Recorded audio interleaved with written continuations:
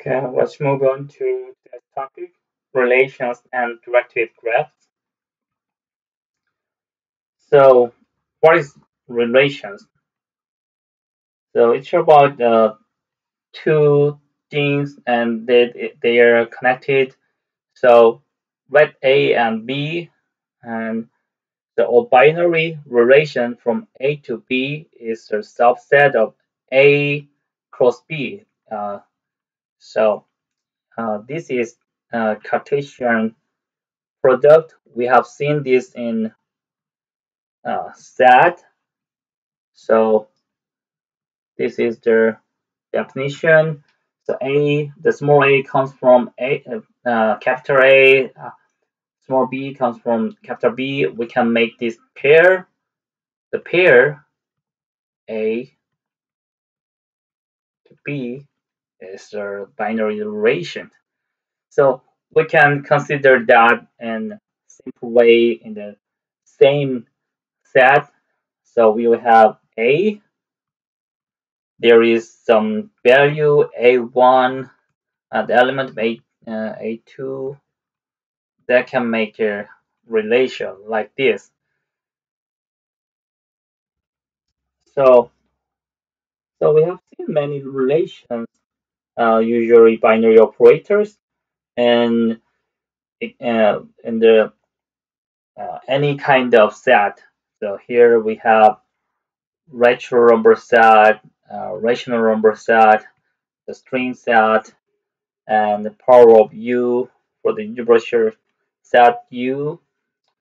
So this is inequality operator that's greater than equal to. So we can make we can get these two number from natural number. X is greater than equal to y. And that's the relation. We have two parts, and there is uh, something compare those two and find the inequality between those. So there is another one in rational, or we can make this less than also available. X is less than y. That's simple. And another one is equal x equal y. That means they are same. And this is a subset of this power set of u. We can get any kind of subset inside of this. So another relations we have here, relation one is very simple. We have A, B, C, and 1, 2, 3. We know this pair are there. A to 1, A to 2 again, B to 1, and B to 3, 3 to C to 3. So this is the relation. And relation 2 is about congruence. Uh, X and Y is equivalence with this modulo 5. This is X is congruence with Y modulo 5. So that means their the remainder will be same by this modulo 5. So for example, one remainder is one, and maybe we can think about another thing like 6 or 11, uh, 16. Yeah, there will be congruence by this modulus. So that's why we can say x is 1 and y is 6, or maybe opposite also available in this case. 3 is a little bit different. This is a single match. C1 is prerequisite of C2. It's simple. Last one, there is two things, student and course. Student S have taken course C. So that's why we have student and course C. Student have taken course C. So course cannot taken the student. So let's look at other thing. There's four properties of relation that are via relation on set A. R is reflective if only if a pair of A and A in R for every A in a capital A. So that means same element provide a same uh, relation, maybe some relation with equal sign, or it doesn't matter. It's order is fine. And symmetric is interesting. If only pair A and B in R implies pair B and A in R. So if you change the first and second, it doesn't matter. So anti-symmetric is totally different from symmetric. That means if only if a pair A and B in R and A and B are not same, it implies B a pair B and A is not in R. So that means change the position is not available. So transitive, if only if a pair A and B in R and another pair B and C in R implies A and C. So it gives you some connection between your element in your relation.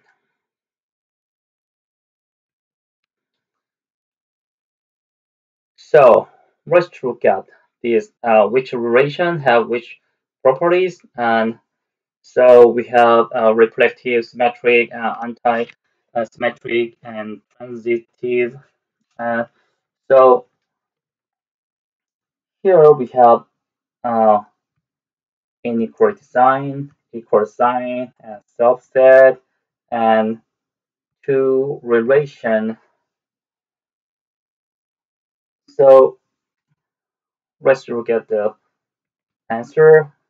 So here, this one about greater than equal. So because of equal sign, the reflexive is available, but this the greater sign we cannot change the A and B. So that's why it is anti-symmetric. But anyway, if the number is in order, we can use another number after that. So we can provide transitive. The next one will be similar, but it doesn't have equal sign. So that's why we don't have reflexive for that. The next one is about equal sign on a string set. So yeah, equal sign definitely reflexive is available. Equal sign support symmetric and transitive is definitely available. The last one is subset. Subset uh, include the set itself. That's why equal is available, reflexive, but subset cannot include its superset. That's why it is anti-symmetric, but subset has another subset inside of this. So it is transitive. So next one, R2 is about congruence. And yeah, so it is basically related to the equivalence between those two. Anyway, those two, X and Y, has same remainder. That means the order is not a matter. So it is reflective. Because of that, definite symmetry, transitive also available. The last one is about the relation between C1 and C2. C1 is prerequisite of C2. Always this is one direction from C to C from C1 to C2. That means it is anti-symmetric, and we don't know there is any other thing inside of this rule, so we cannot say about this transitive and reflexive. Reflexive definition is not true. All right. So, so when you have multiple relation, how can we combine them? So here we have R and S, their relation. R is about A to B, S is B to C. So we can combine them together with composition of R and S. That can be written in S circle R. So it's about A to C relation. So if you have S circle R, that means there is a pair A and C. So there exists a variable uh, character or anything B such that A and B pair in this R relation, and there will be another pair B and C in S. So that's why we can connect them together with B. So, so we have this A to C relation. So intuitively, a pair is in the composition if there is a connection from the first to the second. So if there is some common variable inside of that, we can connect them together. So here is example. We have parent relation, we have sister relation. So A, B, and parent if only if B is the parent of A, A, B is in sister relation if only if B is the sister of A. So when you combine sister and parent together in both way, the sister first, parent first.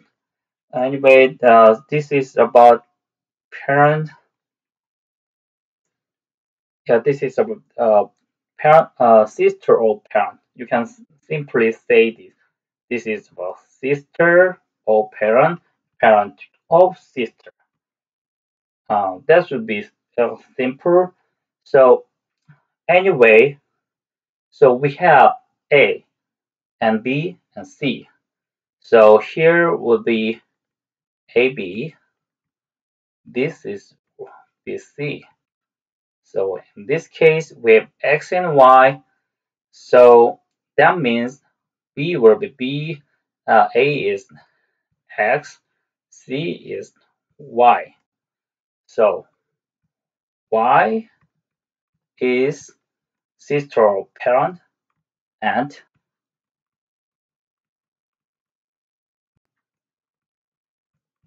X. Next one is also similar. B, Y, X, B.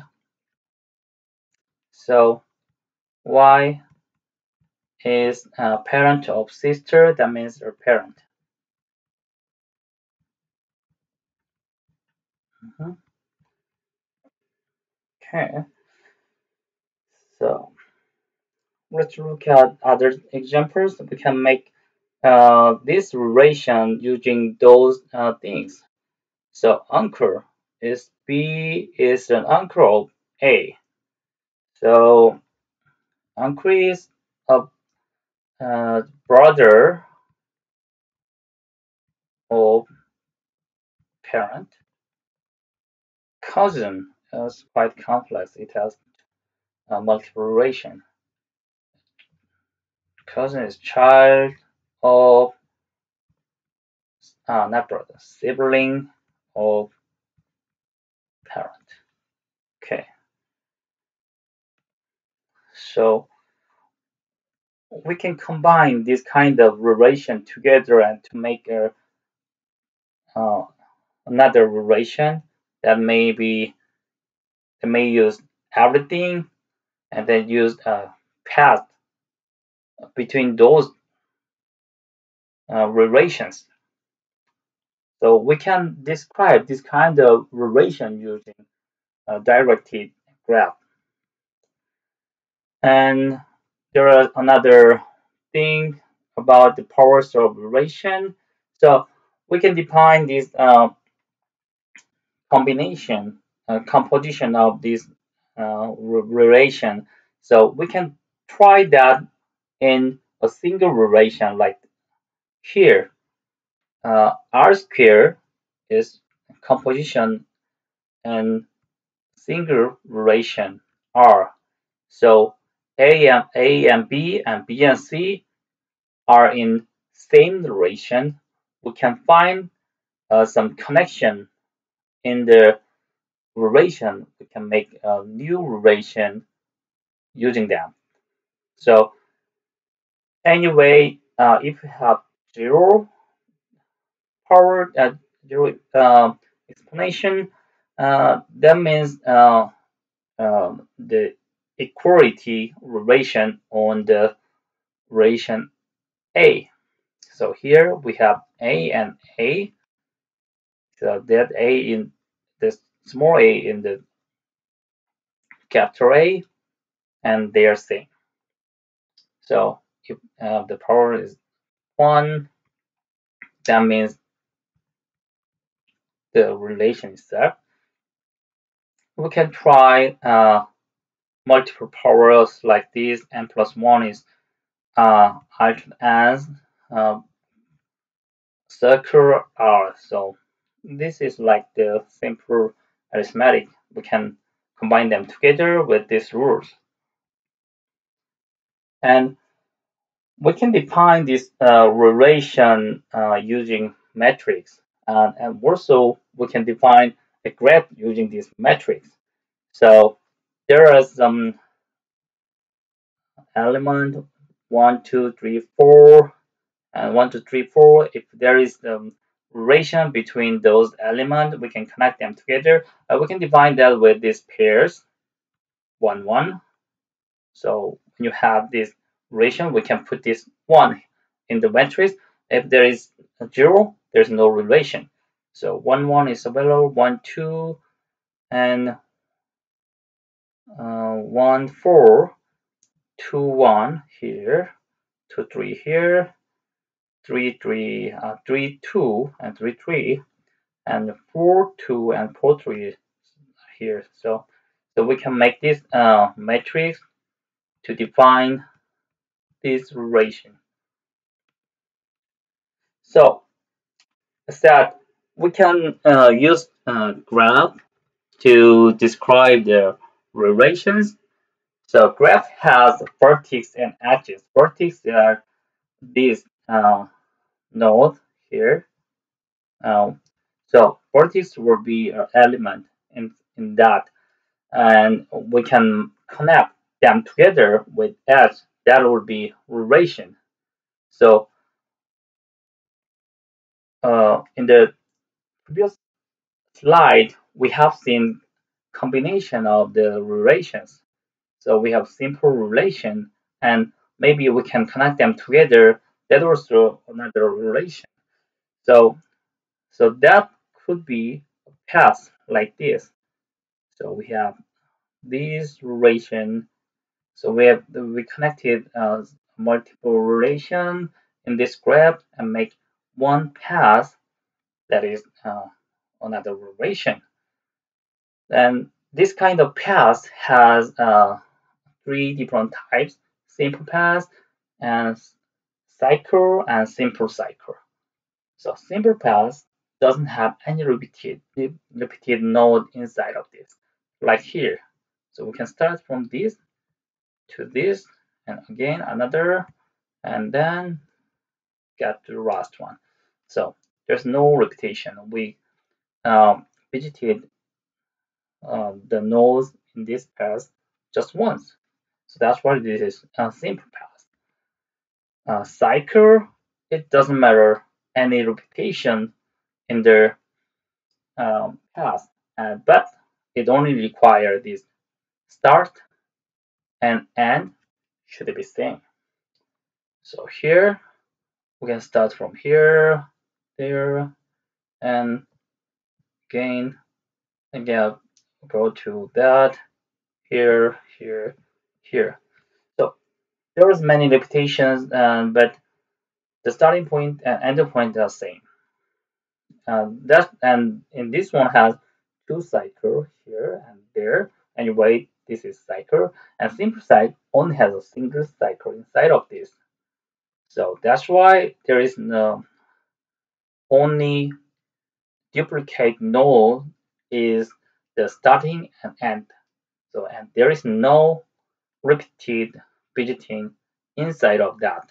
So starting point and next other and going back to start. Only starting node fidgeted twice and others just once. So make how to represent the relation using this directed graph diagram. So here we have the pairs, and we can make this graph to describe uh, relations. The first AB and AA and BA, CA, CD, CE, DE. So we can describe that relation using this directed graph, and this is very useful. Okay, so how to apply composition using diagram? So we have two relations here, S and R, and if we write down the relation using graph on left side, so first we can have 2 2 and 2 3 with orange color, 3 1. Yeah, so we have described relation as. And how about the R? 1 2 2 1 and 1 3. So we need to find the path from R, and there will be some common element then to the S. So let's start 1 2. So we have 1 2 here, and let's looking at as 2 2 maybe here. That means this is this, and another 2 here 2 3. So this is starting from 1, but end point is 3. We can write over here. Okay, so we have done about 2, and now we have 2 1. We can start from 2. Let's go to 1 first, and let's looking at the 1 in here. Nothing. We cannot move, so we cannot use that. So last one 1 3, and 3 over there is 3 1. So we can start 1 and go to 3 first, then go back to 1. So it is about this self root. Okay. So we're going to practice coding to describe this kind of combination using graph. Okay, this is end of our topic today. Let's move on to coding session.